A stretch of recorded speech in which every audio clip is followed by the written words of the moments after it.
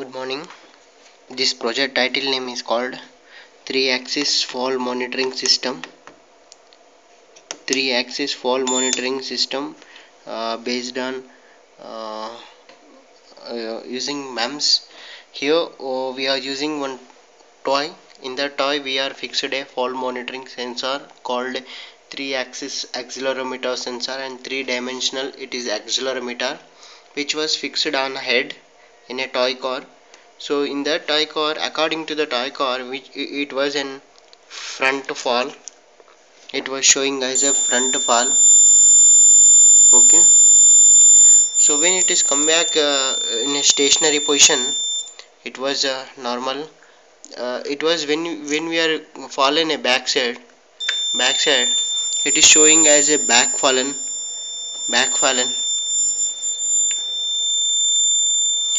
So at the same time we are receiving the PC and back fallen. When we are combining in a stationary position, so it is a normal, so the buzzer should be off.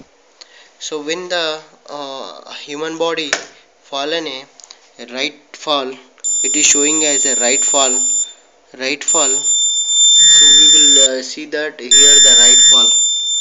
So when we come back as a stationary position, it will show as a normal condition, so the buzzer will be off. The robot, the man human body, if he fallen like a left fall, so it will be shown as a left fallen. So it was shown as a left fallen. So we prepared one such a system, that is an 3-accelerometer fall monitoring system. According to this project, we used an ARM processor and the power supply section. Entire this part we are demonstrating in a kill software, and then we are using an uh, hyperterminal software. Those softwares are together to communicate that human body sensor.